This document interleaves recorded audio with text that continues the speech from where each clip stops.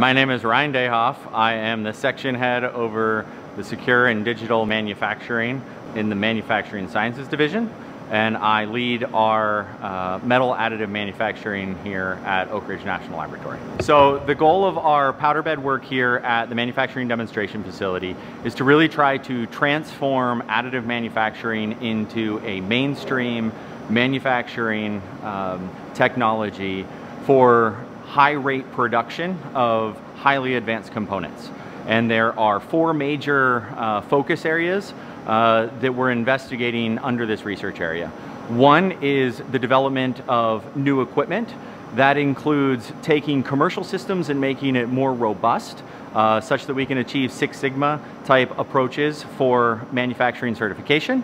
We also then are looking at design and development of new systems. So looking at completely transforming what the powder bed additive manufacturing systems look like today.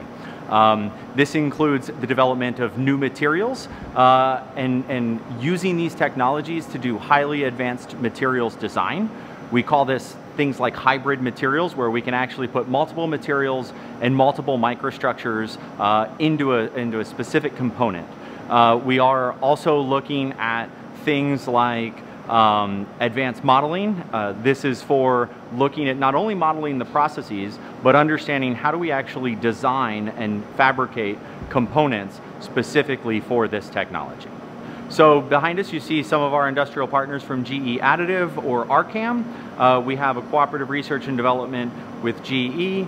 We have research and development agreements with people like AddUp on the development of their systems, and then a variety of different collaborators. We have almost every single powder bed type of technology available on the market today.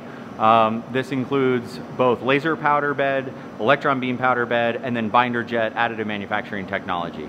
So we really work with the end user who's trying to implement the additive technology to understand what technology needs to be used, what research needs to be done on that technology to make sure that they can then industrially implement that in an actual manufacturing environment. So a couple example projects. One would be something that we did recently with a company called Solar Turbines. We've had a long history of development of nickel-based superalloys for additive manufacturing using the Arcam technology.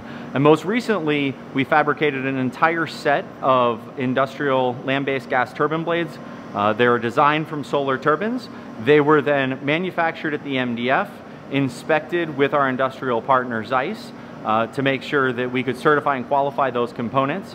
They were actually then machined and inserted and actually run in Solar Turbines' actual engine test out in San Diego. That test was successful and really shows that we can really use additive manufactured components in these extremely demanding end-use applications, such as engines. One of the things that we're really excited about is this concept of a hybrid material.